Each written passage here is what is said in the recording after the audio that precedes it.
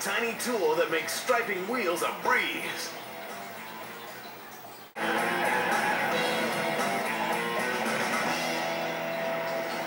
Hey guys, thanks for hanging out. You know the rims on Street Fighter? Well, they do look pretty tough, but with the black and gray paint scheme, they sort of get lost.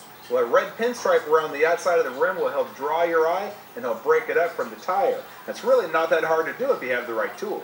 Now this little dude is called a Beugler. Funny name, but a really cool tool. It was originally designed over 75 years ago for manufacturers of pinstripe car bodies that come off the assembly line. Now, they still work pretty good for that, but they also work pretty good for pinstriping rims. Now, you can see in the rendering here there's a red that's bright enough to pop, but dark enough that it doesn't overpower the whole paint scheme. I've got two colors here, one that's a little too dark, one that's a little too bright. So I'm going to mix the two together and get a red that's closer to the rendering.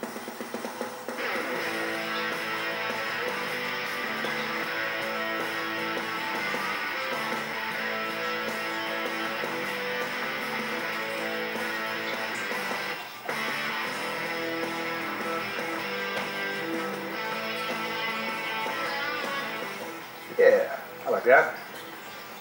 There's a bunch of different size heads available in singles or doubles, but the basic kit comes with a main tool and 6 heads. Before attaching the head, a small amount of paint goes into the Beugler. Attach your head of choice and push the plunger up just until you see the paint, then prime the wheel. The guide I'm attaching helps keep a consistent line around the rim, or whatever it is you're striping.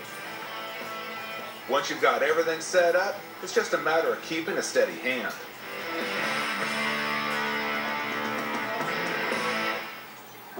And that's it. It takes longer to set the tool up than it does to actually use it. And since we're using one-shot striping enamel, when this stuff dries, it's there. Plus I got 3 more wheels to do. But for this week, we're out of time. So until next time, we're out of here.